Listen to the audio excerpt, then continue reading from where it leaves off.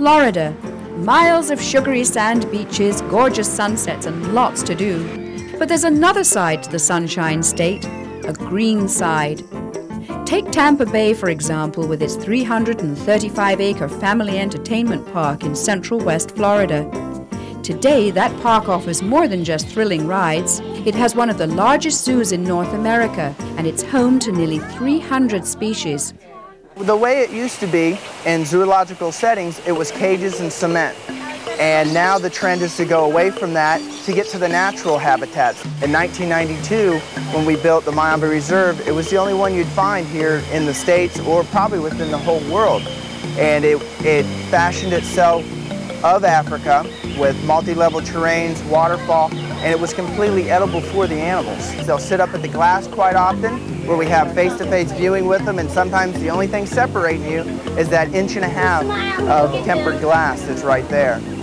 Our latest birth here in the chip habitat is Mwanzi. Now, Mwanzi is Swahili for a type of bamboo found in Africa. He's developing very quickly. He's getting quite independent. He's starting to eat solid foods on his own and actually going and taking foods from the other individuals, saying that he wants that, which is really neat. Along with the Great Ape Domain, there's a 15-acre self-guided walk and a safari ride on a 65-acre Serengeti plain where animals from elands to vultures and rhinos roam freely. Some are enjoyed from a distance, while others can be up close and personal. There's a little bird up here, 2 little birds in the pine tree. Shh! Because bird watching along Florida's nature coast provides amateur birders with an opportunity to see unique and indigenous species found in Central West Florida. Patience and a pair of binoculars are about the only thing you'll need in Weeki Wachee State Preserve. That and perhaps a few tips on bird calling. You go psh, psh, psh, psh, psh. Good. Psh.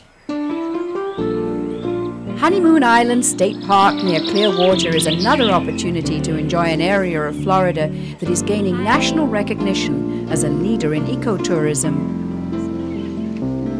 We are in a very fragile environment.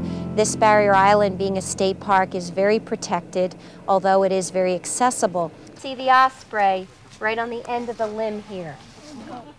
On the nature trail, you will see on the osprey section of the trail a slash pine forest that contains over 20 active osprey nests. At Homosassa Springs Wildlife Park, you can catch a diverse collection of Florida wildlife.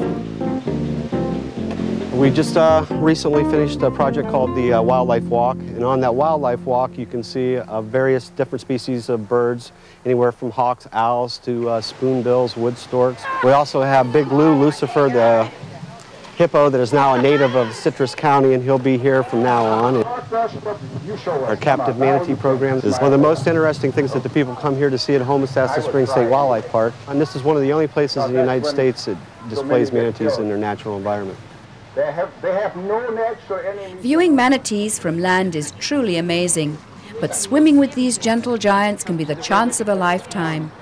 At dawn, people venture down to Crystal River, part of a national wildlife refuge where the manatees come to winter in the warm springs. The wintering population's around, this week it was around 325 manatees in Kings Bay, which is quite a few when you consider that there's only about 3,000 manatees left. Slipping into the Crystal River at 6 in the morning may seem crazy, but it's worth every second.